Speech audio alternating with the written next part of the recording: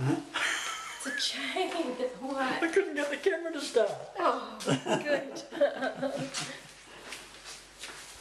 Oh, what's this? Wet feet? Who's got wet feet?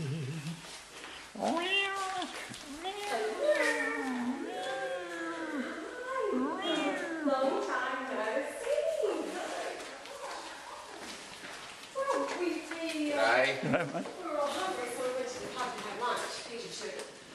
And then there's a friend of his walking by. His name is Ross.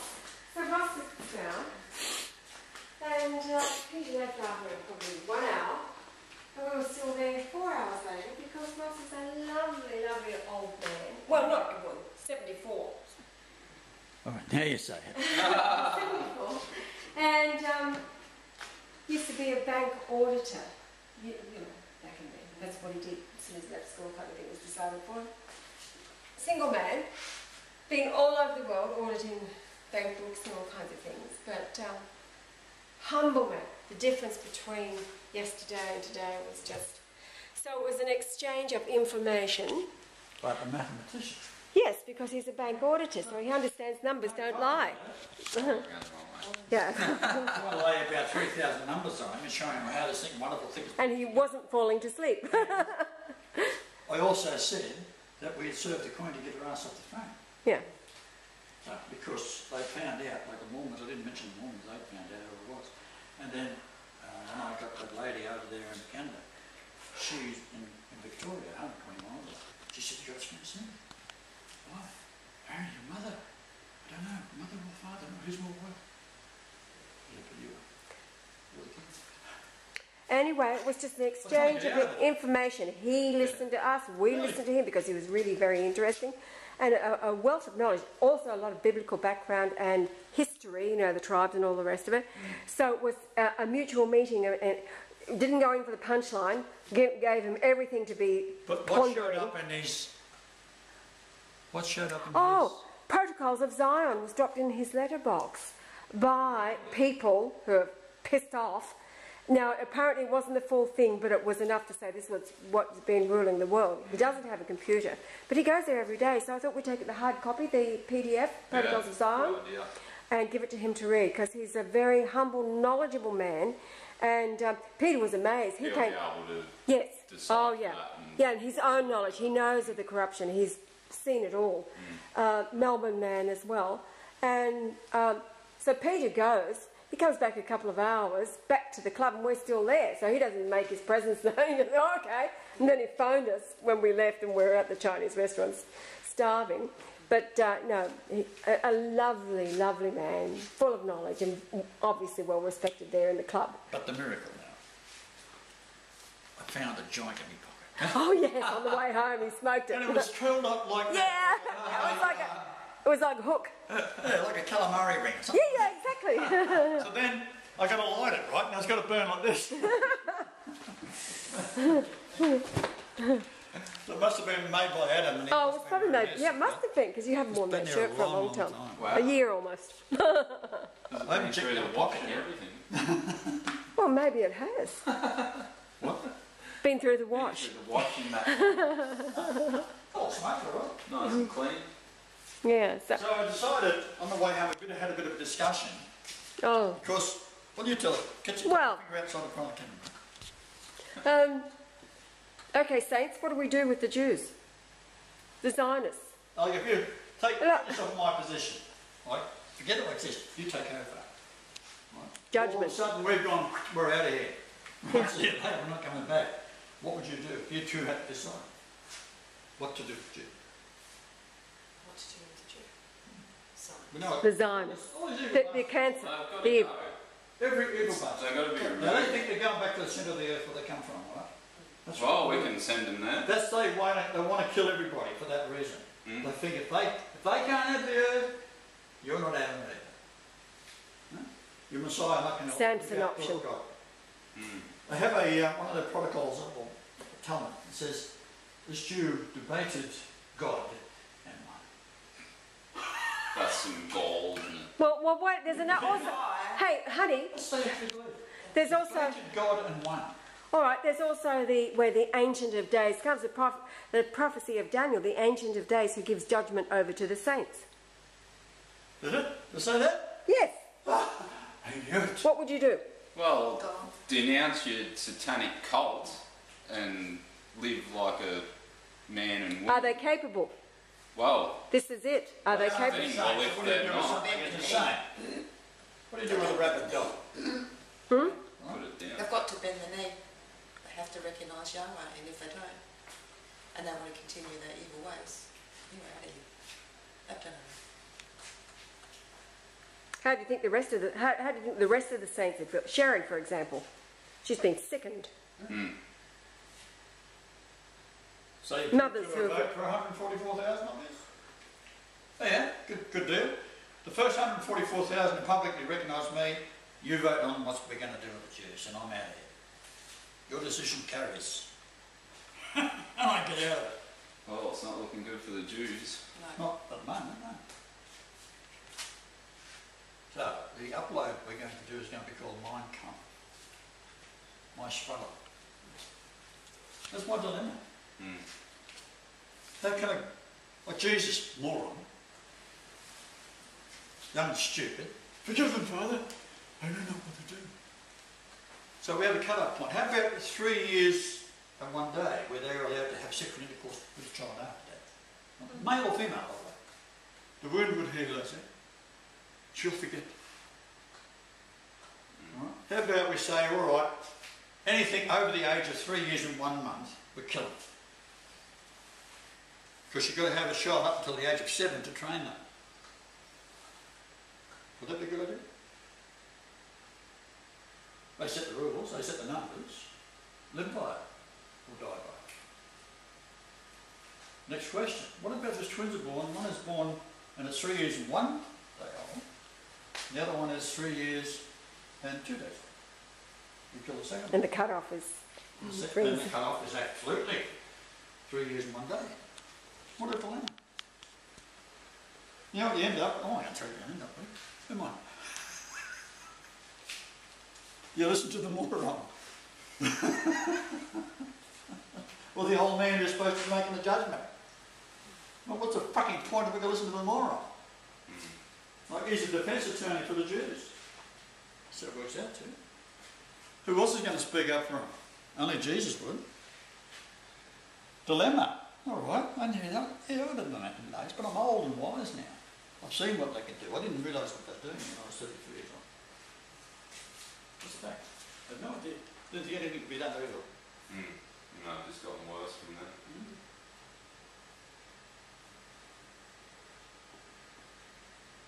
So how about you have a lie detector test and at the end of it is spinning blades. If they don't tell the truth, they're going through the blades. If they do tell the truth, they're going through the blades. Because then they won't get killed because they'll then have immortality. That's a big one, isn't it? Wouldn't be too many going down there. Yeah, that's... You can come up with all sorts of weird ideas, but you've got to do that if you're going to be a judge. And you've got 144,000 ideas now to judge. I trust your integrity. That's scary, isn't it? Kill him, she says. Kill him. Burn him up with little bits and pull your eyes out. I did not. Some of the stuff you see going on, that's what you certainly think sometimes. So the ones that absolutely have no chance whatsoever, it's the guy. It's got to be eradicated. Yeah, justice. No? Justice. Justice. That's what it's all about. And it's the What about reaping and the forgiveness? sowing. That's an idiot. What's trying about? Forgive them, Father. Yeah, well, what does it talk about in Isaiah? Rules with equity and justice. Justice and truth. Well, Wisdom. what do you do with something that's insane? You don't kill it. You lock it up. Try and fix it. Maybe a full frontal lobotomy or something. You know, if you terrorise something that it's going to die, they're only going to be too happy. But if you say, no, I forgive you. We can just get to know. But they'd be more inclined to say, all right, this is him, he's going to burn us otherwise.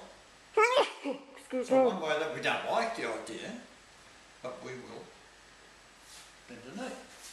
Then you put a tag on and watch it.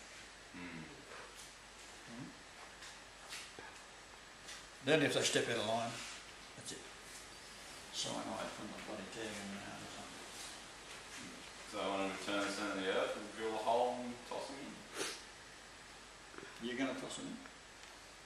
One at a time? I'm going to step out of line. That's the thing with executions, you always get someone else to do it, right? But if you're going to be the one that's going to do it, well, that's different.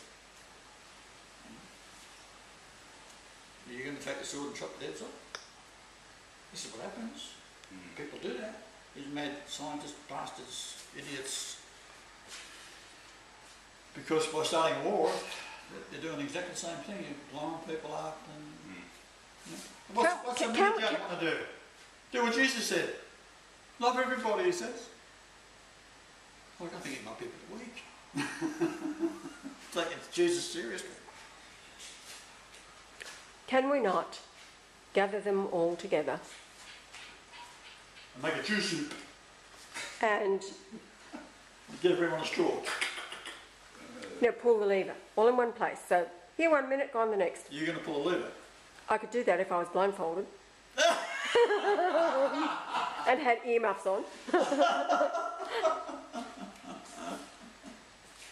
So I couldn't do that.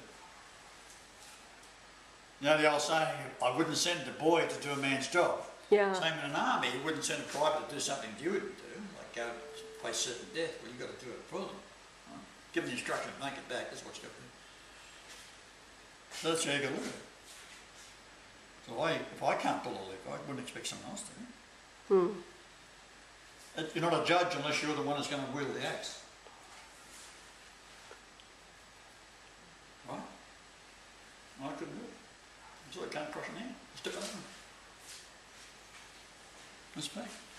When I was up at the farm, bloody Jerry was with me, and we were standing near some ant nests, and the ants got all over my legs. So I get in the car and hadn't noticed, you see, and as we're driving along with the truck, they start fighting me. So here's Jerry looking at me, right? Because they're fighting on the bloody legs and the car all over my feet. I turned around, I drove back, went back to where I picked them up, and then took them off my feet and brushed them off. Put them back. Right? Jerry couldn't believe it. But what was he going to do with them? Where are these little ants? They're biting me because I'm taking them away from their home. There, I'll taste it. Pissed off. Look, I think it's a big hamburger.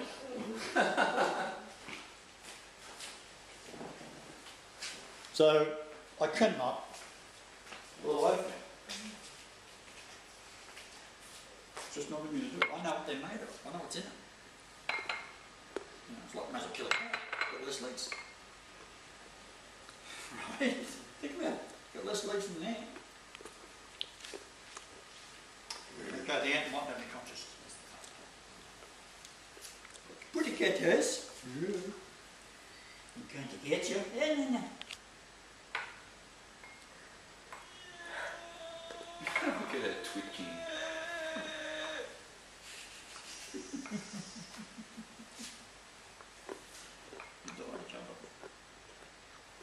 Yes, our mind can't, that's what it's about.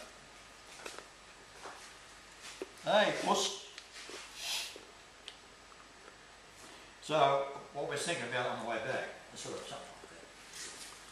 Didn't get quite that far, but Mein Kampf was, when you read the first few lines of Mein Kampf, that's it, you're hooked. Right? And even though he hates the Jews, there's nothing in there that says he's going to kill them. That's right. He ends up asking all the countries who wants them.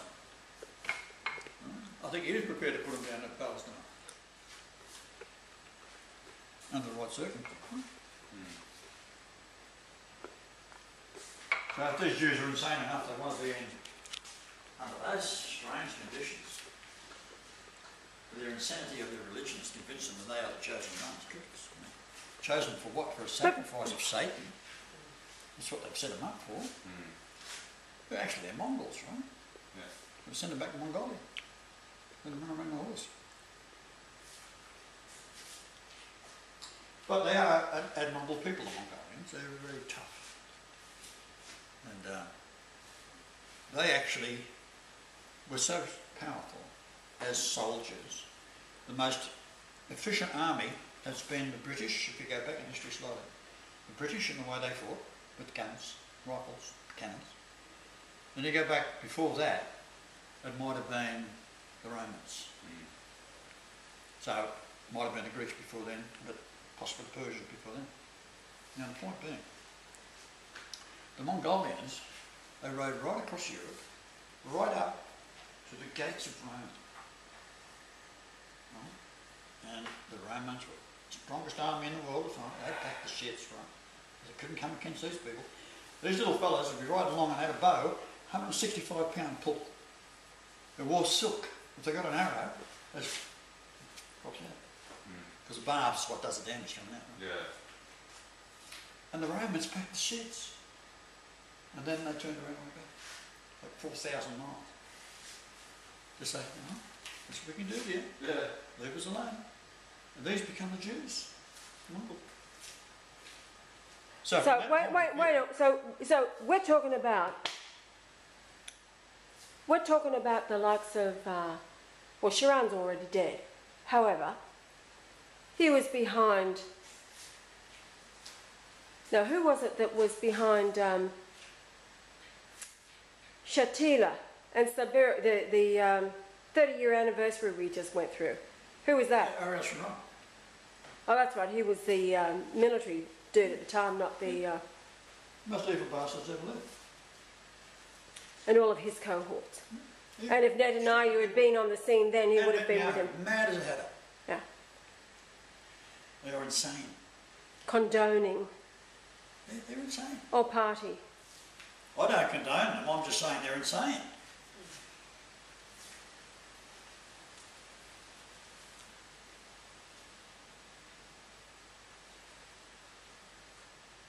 Don't want to make any more enemies than you already got. So how do you diffuse the situation when there's got people that have been massacred relentlessly by this insane monsters, less than human monsters? Humans. Human. Human. Beasts. A low thing. Hmm. So they're a human. They're humans. Have they reverse everything? Yeah, that's right. They are humans. They are the humans. No, they're the The sons and daughters of God are the real men and the true women. That's obviously why they're called the real men and true women. That's right.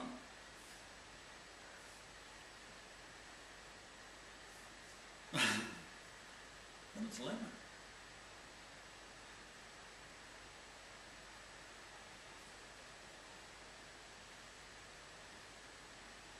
My mother's birthday tomorrow, so I've got to figure it out.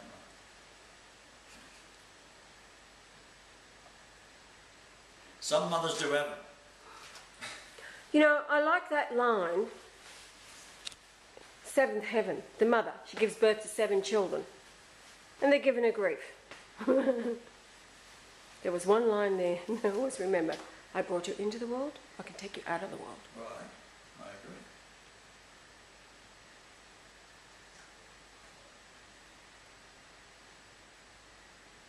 So you got 7 kids. What? Another 2.5 like you. Another 3 like you. That's 6.5. Alright, one of you goes mad. Takes an axe and hacks your brother up little bits. What do you do with you? The one that's more mad. What do you do with her? What's your daughter? She got, hey, I want your son dead. No, but she is mad.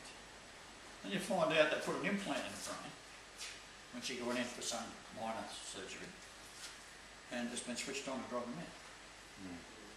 Is that not what happens in the brain? Does some demonic spirit turn this person's brain on to do evil? What if you can turn it off? No, that'd be nice, wouldn't it? And after all, your brother's going to come back in here. You can't get rid of him in here. He's going to come back and kill you if you like. That's what happens. Vengeance, vengeance, vengeance. You know? So Jesus says, forgive them, for they know not what they do. They don't. They're mad. So what do you do? One of your own kids does that. That's how your father did to your mum. They said, pussycat. Yes. She's heavy, isn't she?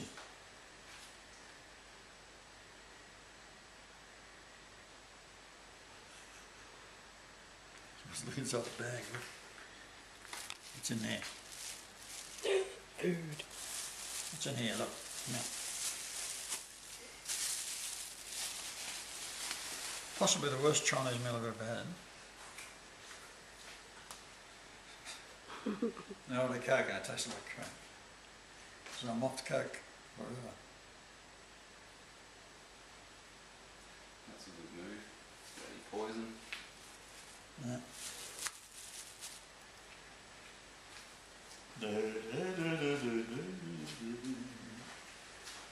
So anyhow, there you go, folks.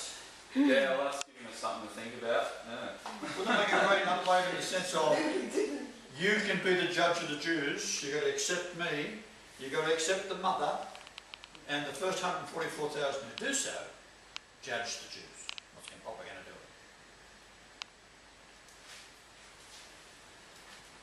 Put all the facts, make a trial out of it. And Jesus is the sayings of Jesus is the defendant. Well, it is not.